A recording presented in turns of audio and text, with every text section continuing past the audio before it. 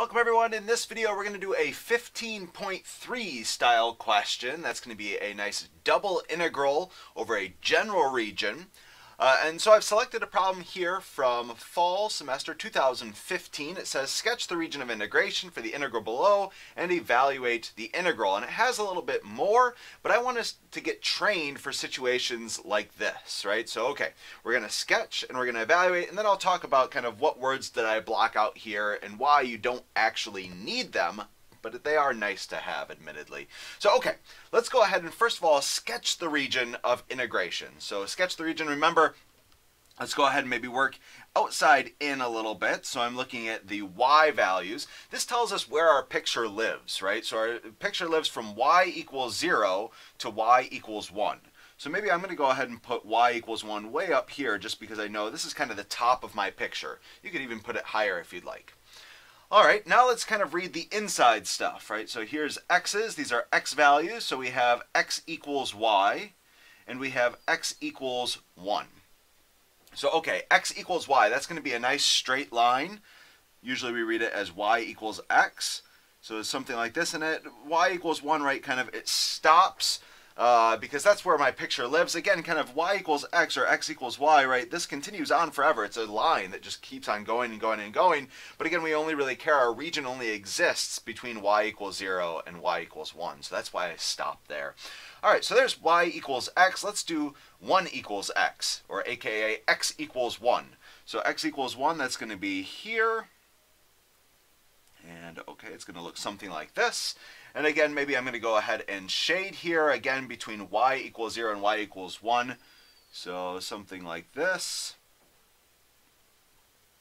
There we go. And with that, I've officially completed the first step of this problem, right? Sketch the region of integration. Now I want to evaluate the integral, right? So evaluating the integral, I'm looking at this and it says, okay, I want to integrate with respect to x. Okay, sine of pi x squared. How do I integrate sine of pi x squared? And you can sit here and you can spin your wheels for quite a long time, actually. You know, you can try things like u substitution, and you can try things like integration by parts and all this sort of stuff, and you're going to get frustrated because it's not going to work. And so remember, there's this technique that we have, right, with double integrals where you can switch the order of integration, right? You think about maybe integrating with respect to y first. There are no y's, so this is just constant. So it'd be easier to integrate with respect to y first. So let's go ahead and try to rearrange stuff so that way we can integrate with respect to y. And this is where we can actually see that the drawing out, the sketching the region of integration will really help us. So let's go ahead, dy dx. Of course, our function's going to stay the same. It's sine of pi x squared. And now when we switch the order of integration, again, I'm doing y first. So I have to imagine I'm traveling in this y direction, moving upwards. I enter into my region through this nice horizontal line. That's going to be y equals 0, or the x-axis there. And I'm going to leave through this y equals, you know, this slanted line right here. Remember, this was given by y equals x. So I'm going to put x here. So remember, this is a y value. Y equals 0 to y equals x. All right, now I need to integrate with respect to x. Right, so the smallest x value in my region is 0, and my largest x value is 1. So now we've gone ahead and we've set up kind of a corresponding integral, the bounds at least, with the order reversed. So now let's go ahead and evaluate. So I'm going to evaluate my y integral first. So I'm going to have, let's see here, when I integrate with respect to y, well, this is all has x's in it, right? So this is just constant. It's along for the ride here. So I'm going to have y, and I need to evaluate that from 0 to x. So let's go ahead and plug in x everywhere I see a y, and then 0 everywhere I see a y. So this is going to be, let's see, sine of pi x squared, and then this is going to be x minus 0, technically, right? dx. Of course, subtracting away 0 doesn't really do much. Now we can go ahead and evaluate this, and this extra x really comes along and saves the day, right? Because now we're going to use a u substitution. This is going to be u equals pi x squared. So therefore, du is going to be equal to 2 pi x dx. And you can see here that I have an x dx, right? So let's go ahead and maybe solve x dx. I can go ahead and trade that in for a du over let's see, 2 pi. once I divide by that 2 pi there. So let's go ahead and maybe switch this up a little bit. So this is going to be sine of u, and then we're going to have a du over 2 pi.